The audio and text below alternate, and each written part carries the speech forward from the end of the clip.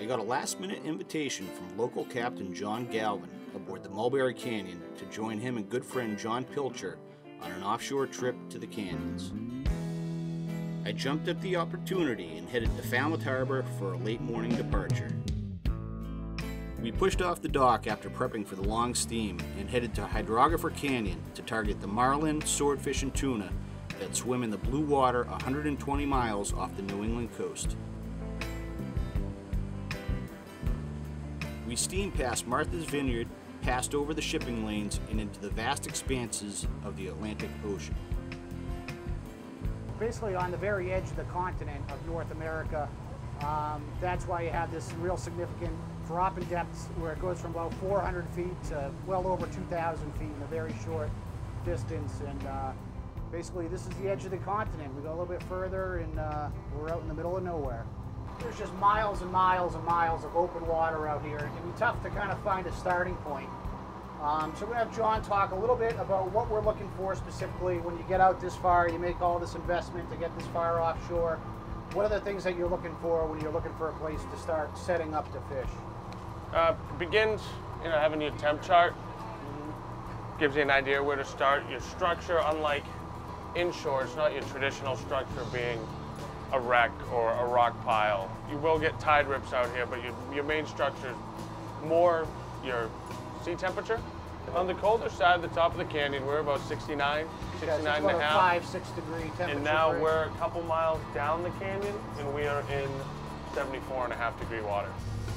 You can see on the chart plotter here, if I zoom out, you can see how all the contour lines kind of converge. It's very similar to if you took an aerial shot of the Grand Canyon and then flooded it with anywhere from several hundred feet to several thousand feet of water. And as we zoom in, you can see where these depths really converge tightly together with the continental shelf. And that brings up the nutrients from the ocean floor to the sea surface and kind of starts the whole food chain. Correct. You're going to get the plankton and the small crustaceans, the small fish. You might find many weed lines where that upwelling occurs at a temperature break. Gotcha. And that way then you can fish a weed line, then you get a surface structure that you can work along where you're going to find fish.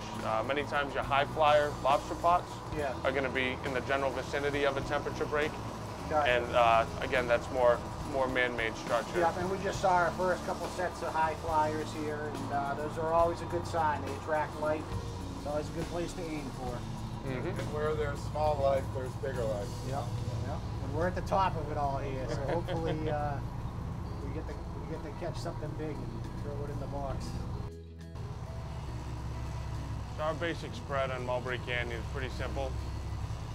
8-rod spread, utilizing 680s, 170, and 150, with a second 50 set up as a pitch rod in case a white marlin comes into the spread.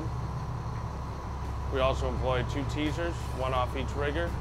One is a large marlin type lure that's hookless, and the other is a mole crab squid chain. And they're operated via teaser reels affixed to the hard top. Lots of bait. We run a lot of ballyhoo. About 85–90% of our spread consists of meat, some daisy chains, green machine spreader bar. We will fish some plastic sometimes.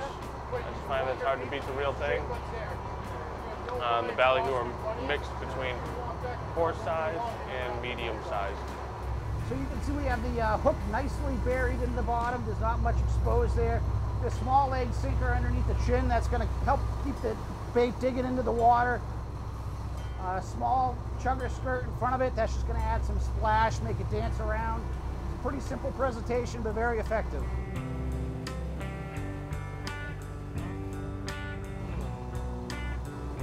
Whoop, there's a hit. I told you. Yeah, you called it. Get a belt on. He's off.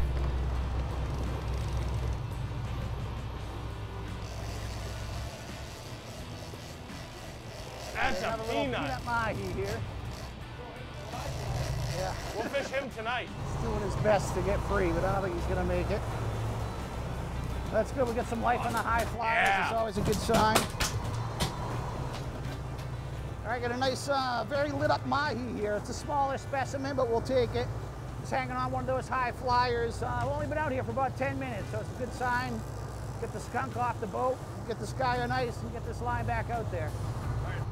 We just had a couple knockdowns around some high flyers here on the west wall of the canyon. Whenever you get a knockdown, it's good to double back. And there's always could be other fish holding on the high flyer that you weren't able to pull off of it on your first pass.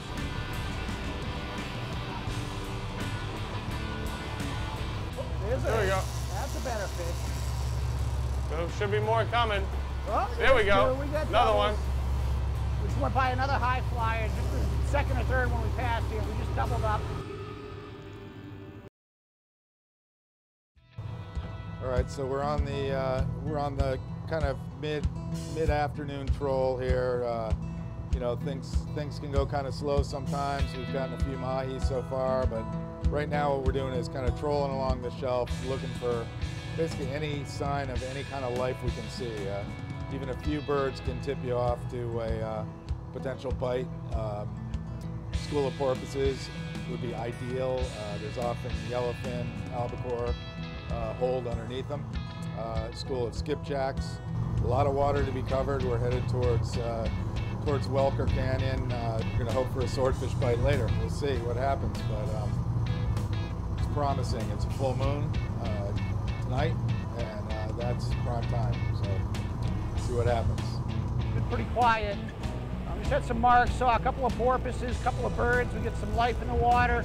Water temperature's up to 76 degrees, which is typically marlin weather. Had something just hit in the spread, not sure what it is, but these guys seem to think it could be a marlin, which would be fabulous. There he is, there he is. I saw him. Yeah, we got something in there. Definitely something playing with the spread. These guys are doing a good job dropping lines back. Marlin are notorious for coming up into the spread and slashing around, picking and choosing, going from one bait to another. Seems like it always is helpful to be able to speed up or drop back a bait, catch your interest. And I just saw something, I couldn't make out exactly what it was, but it came in and boiled as he was dropping that back right in the middle of the spread. Good chance he's still out there somewhere looking around.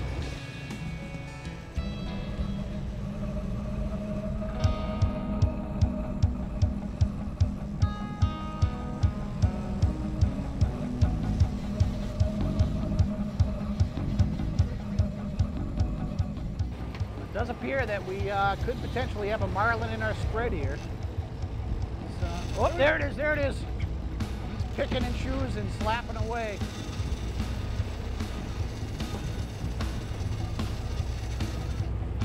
Let's all keep our fingers crossed here. Got him, fish on, fish on!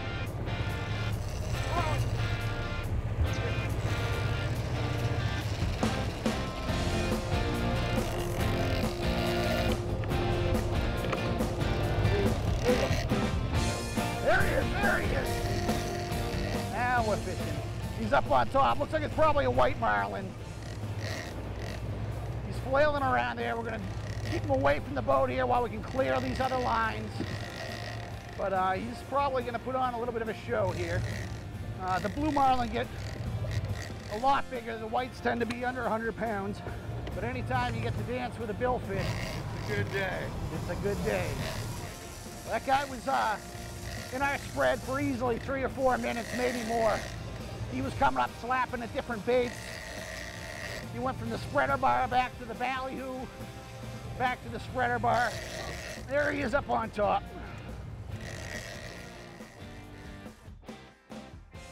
Forward. Go ahead. I'm going forward.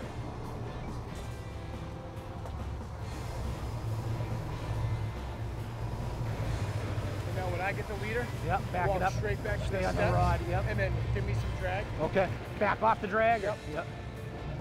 He's right there.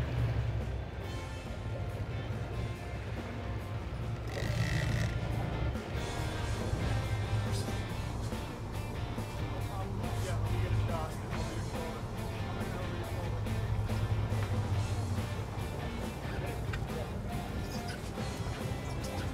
Nice whitey. That's awesome, absolutely unbelievable. Beautiful fish. Nice white marlin. These guys in the Hold it cockpit. right there. Worked him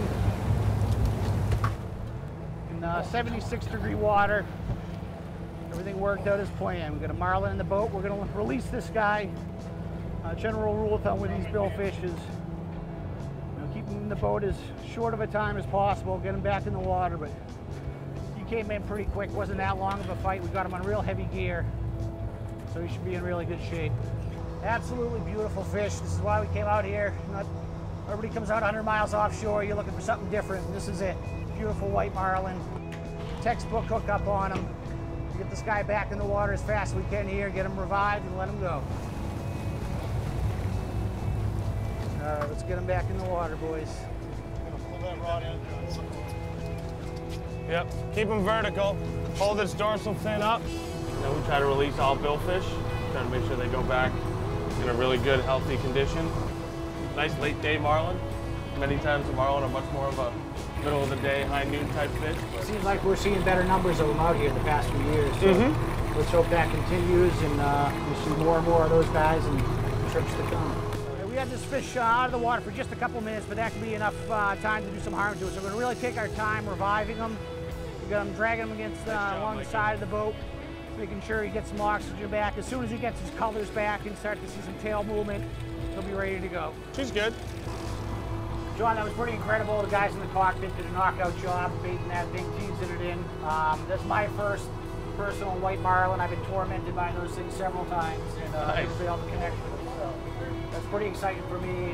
Great for the audience at home to be able to see such a magnificent fish, as well as being able to see it swim off after a nice fight like that. Yep, they're beautiful fish. They're very tricky to hook. They're probably the most persnickety of all billfish. I think that fish had 5 different lures before it finally found one. It was willing to. That's Whitey's for you. They'll torment you, as you've stated, for a very long time. So far, we're off to a pretty good start here. We got a white marlin, a couple of mahi. When we come back, we're going to keep up on the troll, switch things up for the night bite, and hopefully things will get a lot more interesting as the trip goes on.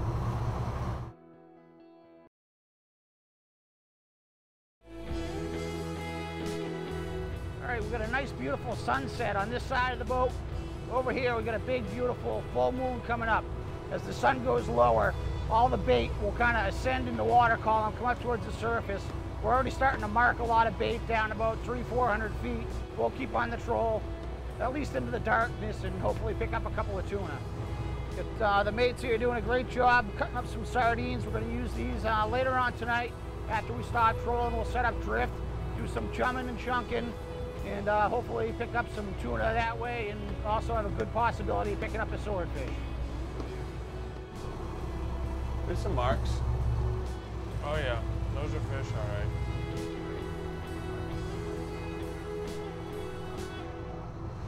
All it wants one. One time, one shot. That's it. As the sun descended below the horizon, we stayed on the troll with hopes of hooking a tuna, while the crew readied the bait and gear for a night of swordfishing. All right, well, this is a low Lego squid that we caught in the Vineyard Sound this spring. They're available like right around May 1st until 3rd, 4th week of May. They make great swordfish baits, much better than the frozen jobs you can buy. We're using a Lingren Pittman commercial swordfish hook, a glow bead in the top to stop it from coming through, and then we floss the hook onto the squid as well as floss the head onto the mantle just so it doesn't get ripped off when the swordfish whacks it. So we'll see how it works later. We're still trolling right now and hoping for one more tuna bite. Fish on. Past couple hours, we found an area with a lot of bait in it. Saw some birds, a couple of porpoises around here, so we've been kind of pounding it out in the same area. Another one. Doubled up. Okay, we're just out here on the beginning of the night troll. Sun's been down for about half an hour now. Pretty inactive, but we found some good piles of bait, some promising looking water, so Captain decided to stick it out and paid off. It's got doubled up.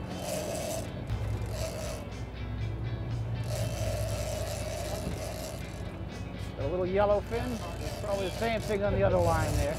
Where's the gaff? I'll gaff them if you want. Right here. Showing no mercy whatsoever on this fish. I'm going to be right behind you. A little bit better. fish, throw them in the box. It often pays off. A lot of people think that, you know, trolling is just a daytime thing out here, but a lot of times it really pays off to keep going into the dark, and there's guys that'll even troll throughout the night. Got doubled up, got both fish in the boat. So we're gonna keep on going, get the lines back in the water, try to pick up a couple more tuna. He shoots, he scores. Yeah, today it's a full moon, so we're going a little bit shallower because the fish will probably, and the bait will probably tend to come up to the moon.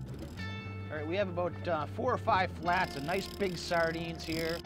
We're gonna get a chum slick out, which I know some people aren't always a fan of when they're sword fishing, but there's also tuna, there's big eye, all sorts of other stuff.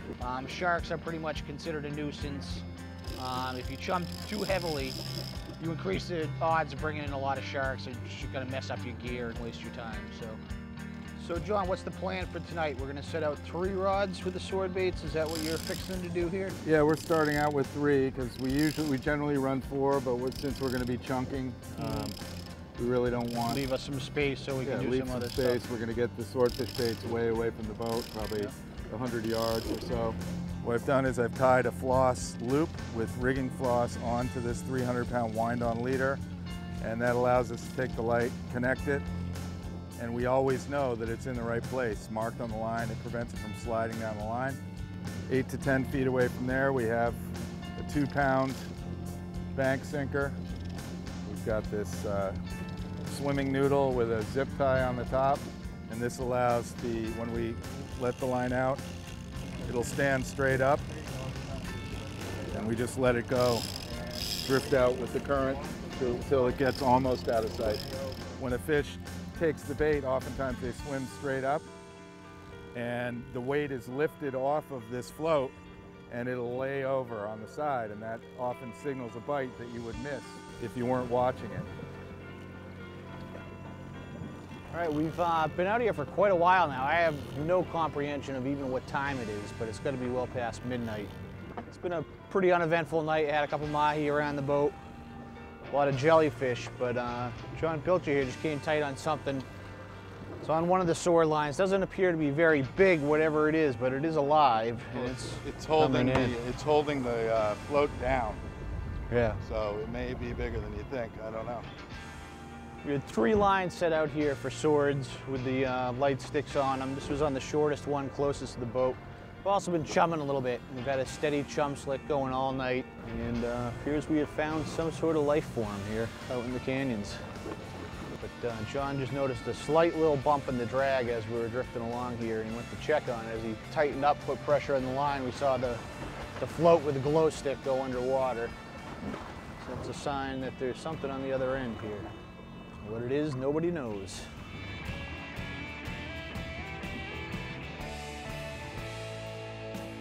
Really take your time. We get some heavy tackle on this fish.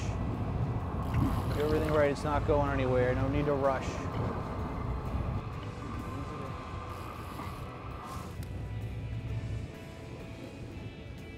Oh, he came off. He's off. The agony of defeat. Damn it. Well, we're still in the game here. We still got a couple hours of darkness. We're gonna get this guy set back out. We still have 2 lines still in the water, so we're still fishing here.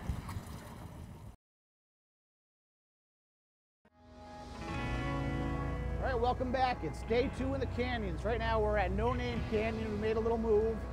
We had a long night, but the sun's back up. We got the spread back in the water. All right, we're out here today on the Mulberry Canyon. It's a beautiful boat, 40-foot Cabo. We have Captain John Galvin at the helm. He's an experienced offshore fisherman, knows these waters really well. We also have John Pilcher, contributing writer for On the Water, is with us. We've got a great crew, get the lines in the water, and hopefully the fish cooperate.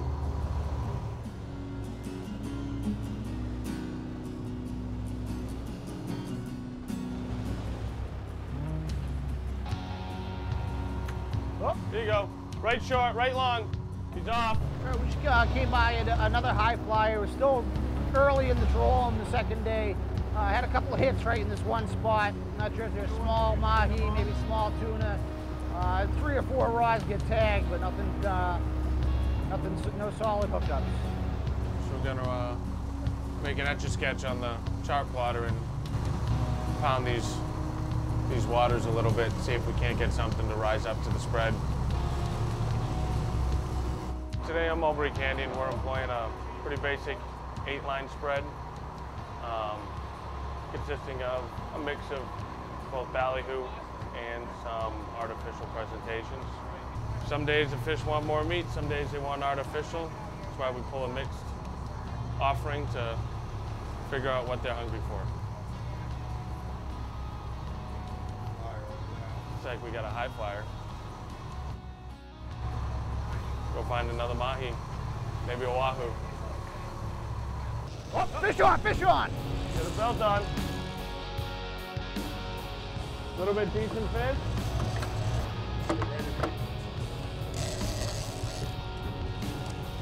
Feels a little bit better than the way it's going.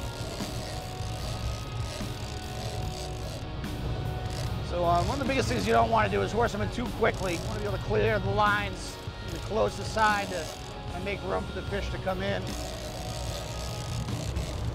This guy's got some weight to him.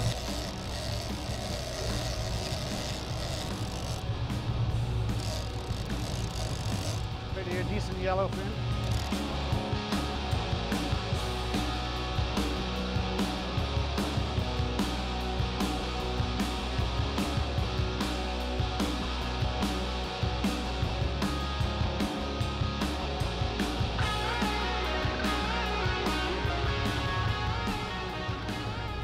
This guy's on the smaller side. We didn't put the gap on him. We're trying to get some footage, so I think we're going to let this guy go. Is that the verdict? Yeah. He's earned his freedom.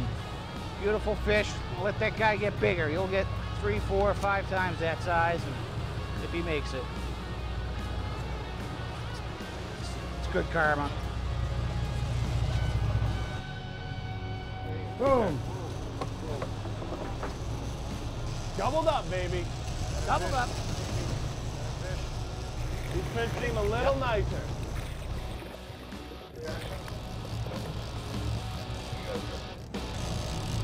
It's gone deep.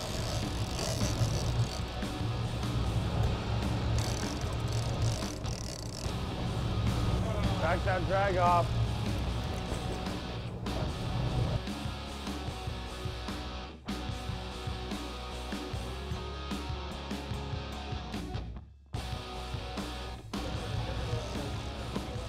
John's still tight on his fish. Another couple of yellowfin tuna. We had 3 knockdowns. Landed 1 so far. If we can get the second one in, we'll be doing all right. Go 2 for 3 on these guys. So there you have it. Another great trip offshore fishing in the canyons. Top-notch crew. These guys worked their butts off all day, kept all the lines clear. Absolutely incredible crew on this boat. I'd like to thank Mike and Scotty. Absolutely incredible trip. If you've never been offshore fishing to the canyons in the Northeast, you got to get out here. Anything can happen, all kinds of different fish. We just released a couple of small yellowfin to live another day. We got plenty of fish in the box. We got 4 mahi, we got about 8 or 9 yellowfin. We got to catch a white marlin. We got to play with the swordfish for a while at night. Absolutely incredible trip. I'd like to thank Captain John Galvin of Mulberry Canyon Charters. Great boat, great operation, great crew. It's one of the pinnacles of fishing in the Northeast.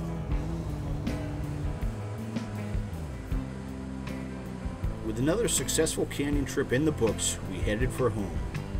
We fished non-stop for 20 hours and loved every minute of it.